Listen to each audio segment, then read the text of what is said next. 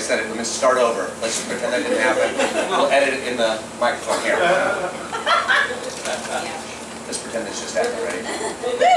Our next storyteller may be the only disabled Chinese comedian working in America. Yeah. We first met him here at the Shout, and after a couple of post-show drinks, we decided to have him back as a feature. Please make welcome Steve Lee. Yay!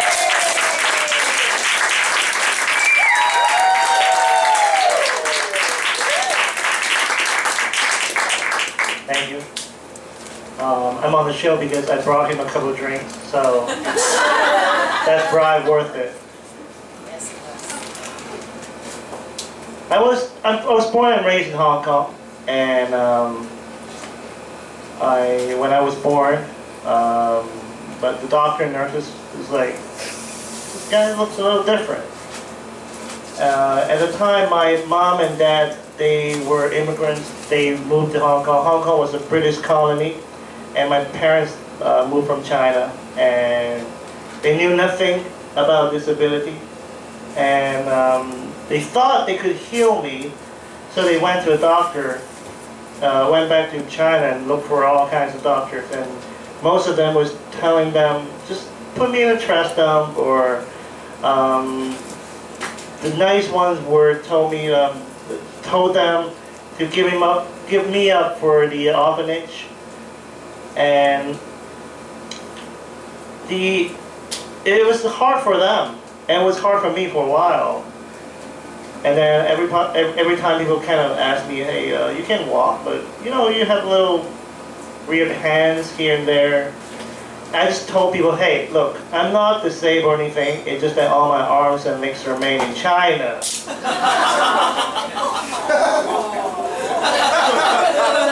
That's okay.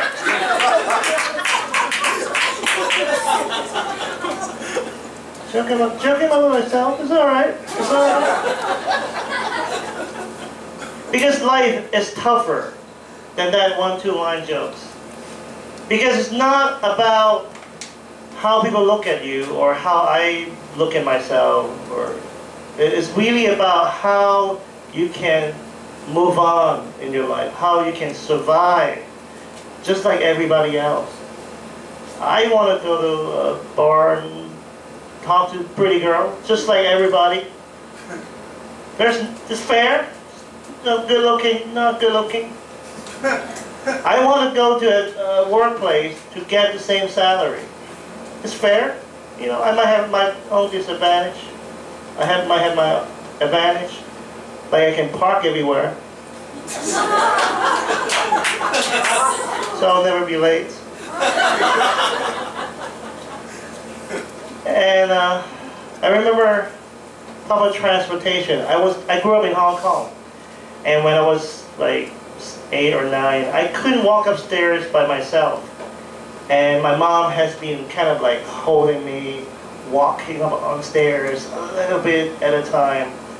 And the older I get, my mom told me like I have to learn how to walk on stairs by myself. So you know, that's the only way I went to school was I had to take a school bus, because I had to go to the school for the disabled.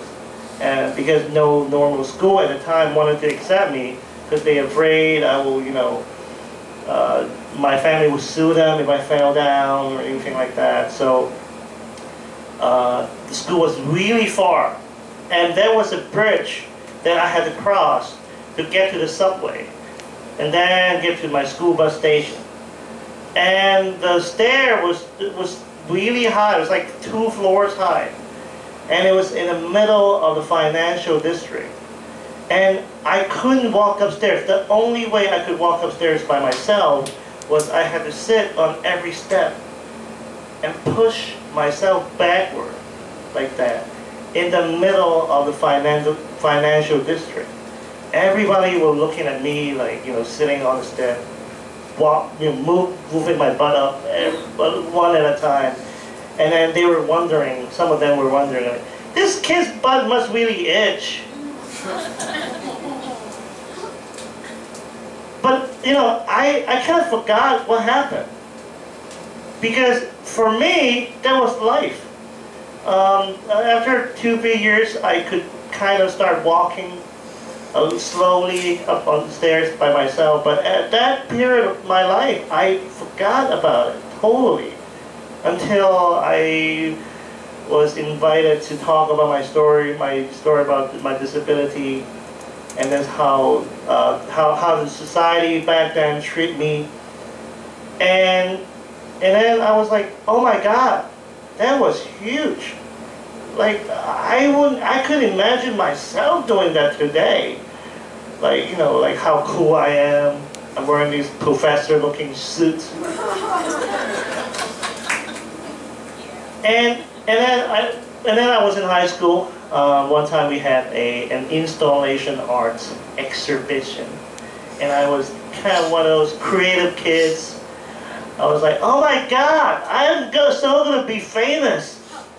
I'm gonna be invited by art gallery, and like, you know, gonna party with some fancy models, like those rap videos, and holding red wine on my hand, like.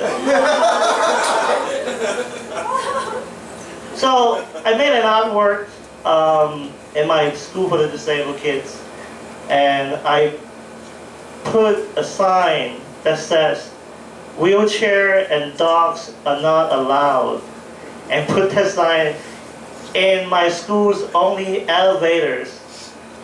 Yeah, the wheelchair kids were pissed, first of all. And the teacher were pissed, the staff were pissed. Like, what are you thinking, Steve? What's going on? Take that sign down. They never really bothered to ask me why. So, you know, I had one staff. Well, my sign was up for more than a few hours. The exhibition was supposed to last for 2 weeks. So one of the staff just tore my artwork down and just like dump it right in front of my table, in my face. And that's the whole treatment I've been getting by the school people. And I was just, nobody bothered to ask me, other than our teacher. Basically my point was just, this is how the society treat me, or treat us, or treat people with disability, where you couldn't go to some place because it costs too much to build an elevator, because it costs too much to change the whole bus line with ramp, with, you know, wheelchair accessibility equipment.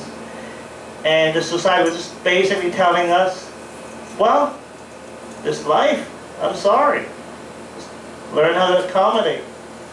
And this people at this school, they could tolerate what happened to their life.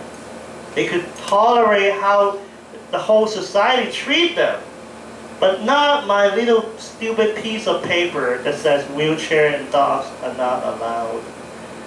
So at that point I was like, well, I'm done with art. I'm gonna go on stage and change people's mind one dick joke at a time. Thank you very much.